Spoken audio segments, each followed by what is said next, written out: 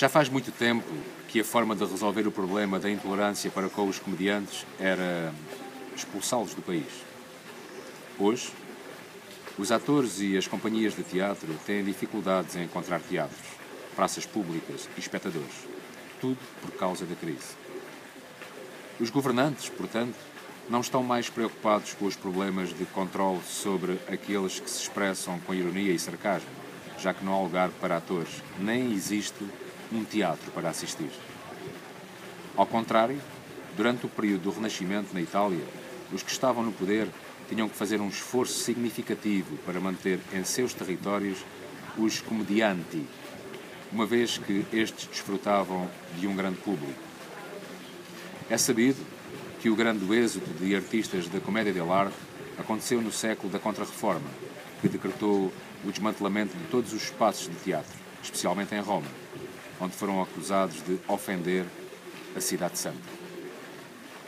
Em 1697, o Papa Inocêncio XIII, sob a pressão de insistentes pedidos do lado mais conservador da burguesia e dos expoentes do clero, ordenou a demolição do Teatro Tordinone, em cujo palco, segundo os moralistas, tinha encenado o maior número de performances obscenas.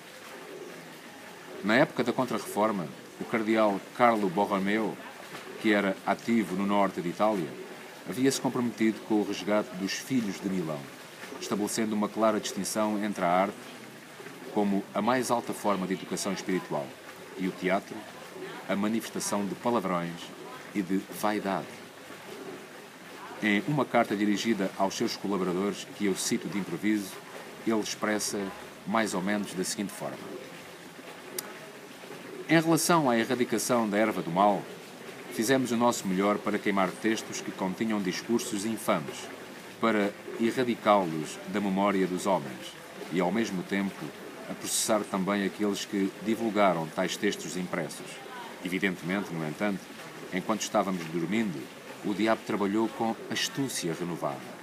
Como penetra na alma mais do que o que os filhos veem, você pode ler nos livros desse tipo. Assim, como a palavra falada e o gesto apropriado são muito mais devastadores para as mentes dos adolescentes e jovens do que uma palavra morta impressa em livros. É, portanto, urgente livrar nossas cidades de fabricantes de teatro, como fazemos com as almas indesejadas. Então, a única solução para a crise está na esperança de que uma grande expulsão seja organizada contra nós e, especialmente, contra os jovens que desejam aprender a arte de teatro, a diáspora nova de comediantes, de fabricantes de teatro, que certamente, a partir da tal imposição, terão benefícios inimagináveis para uma nova representação. Dario, Dia Mundial do Teatro. E viva o teatro!